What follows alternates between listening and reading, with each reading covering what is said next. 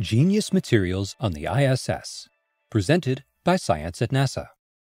If you have a smartphone, take it out and run your fingers along the glass surface.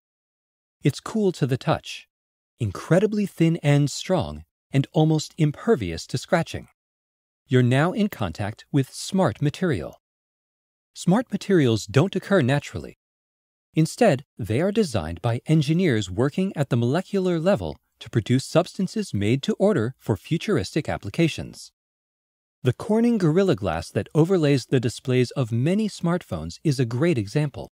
It gets its toughness, in part, from fat potassium ions stuffed into the empty spaces between old-fashioned glass molecules. When the molten glass cools during manufacturing, dense packed molecules solidify into transparent armor that gives Gorilla Glass its extraordinary properties.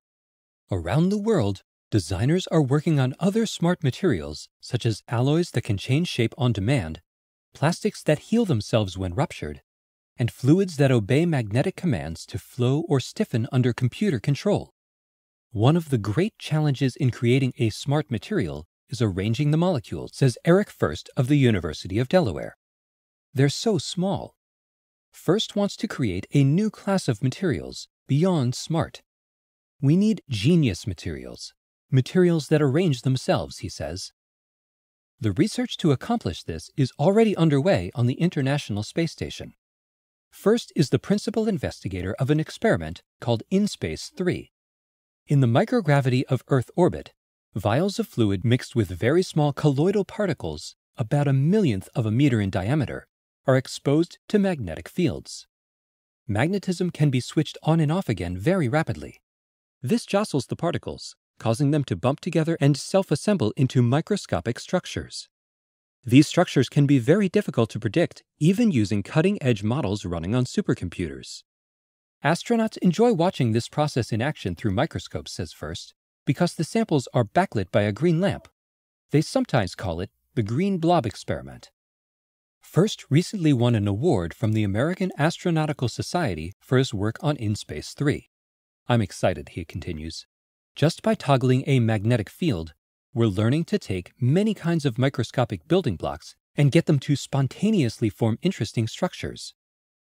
Recently, observers have seen the colloidal particles forming long fibrous chains. First speculates that these could lead to materials that conduct heat or electricity in one direction only. The experiment has also yielded crystalline structures that the team is just beginning to investigate. The fluids underlying these tests are themselves very smart. They are called magnetorheological, or MR fluids, because they harden or change shape when they feel a magnetic field. If you own a sports car or a Cadillac, you might have MR fluids in your shock absorbers. The stiffness of magnetic shocks can be electronically adjusted thousands of times per second, providing a remarkably smooth ride. Similar but more powerful devices have been installed at Japan's National Museum of Emerging Science and China's Dongting Lake Bridge. They're there to counteract vibrations caused by earthquakes and gusts of wind.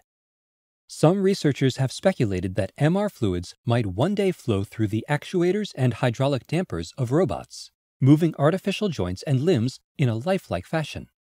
First and colleagues are using these fluids as a laboratory for studying self-assembly. MR fluids are, by definition, responsive to the magnetic nudging that sets self-assembly in motion. Furthermore, in space the particles don't sediment out due to gravity. We can study the full 3D evolution of the material, he adds. Varying the shape of the colloidal particles, the cadence of magnetic toggling, the temperature of the fluid, and other factors will allow researchers and astronauts to further explore the frontiers of self-assembly. Touch the surface of your smartphone again.